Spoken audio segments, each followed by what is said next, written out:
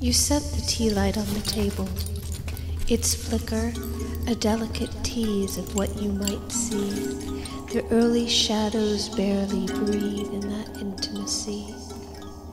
As you look, as you reach, recognition bursts, its brightness the brightest sun reflected on fields of snow. So in that moment the whole room explodes.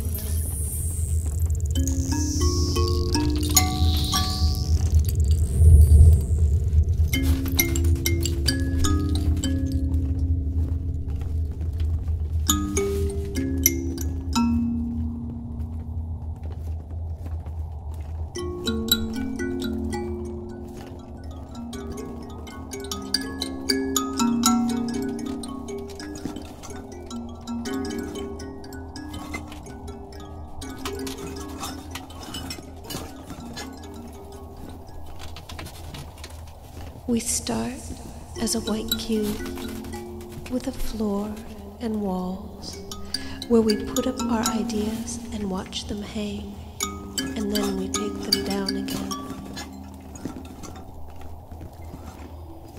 In this space, we speak of the color white, the color of all colors combined, the color of all our options, the color of our connection that traverses space and time.